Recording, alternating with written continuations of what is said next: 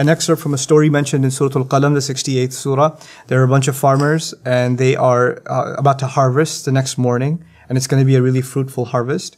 And they want to make sure that they go early in the morning before poor people wake up, because the poor people in the village also know it's harvest day. So they're going to show up outside the farms and outside the gardens, hoping that they can throw some fruits their way, give them some of it, and receive some charity. So they make a scheme that they're going to try to get there before any of the poor people show up. And so the language is, أَلَّا يَدْخُلَنَّهَا الْيَوْمَ عَلَيْكُمْ مِسْكِينٌ. Make sure that not a single poor person and a single bankrupt person enters upon you, meaning shows up in your vicinity. Just make sure you, and make sure you speak in a low voice not to wake anybody up, and go in a sneaky way and get back.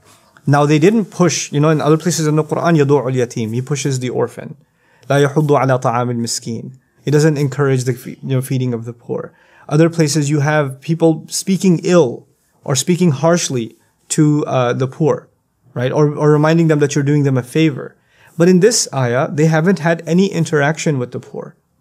They haven't. They weren't mean to anyone. They didn't yell at anyone. They simply talked to each other and said, let's avoid them. Let's just have the intention of not helping them. That's all. I mean, their speech doesn't really amount to anything more than an intention to not help. That's it. That's their crime. And when they got to the garden, there was nothing there. It was فَطَافَ عَلَيْهَا طَائِفٌ مِّن رَبِّكَ وَهُمْ نَائِمُونَ. Allah sent a heavenly punishment to their garden, where when they got there, they actually said, إِنَّا لَضَالُّونَ. We don't even did we come to the right place? This can't be the place. Wait, this is our place? How are we made bankrupt?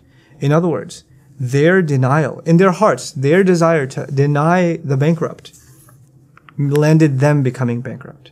Be careful how you think about those in need. If you just simply think about them as a nuisance, that is a disease that lies deep inside your heart, and there are no bigger consequences in this life and in the next than diseases that are carried in our hearts. Actions are actually, they're worth something, but the matters of the heart are worth way, way, way more. You may not have done it, these people haven't done an evil deed yet. They've just stated the intention to not help.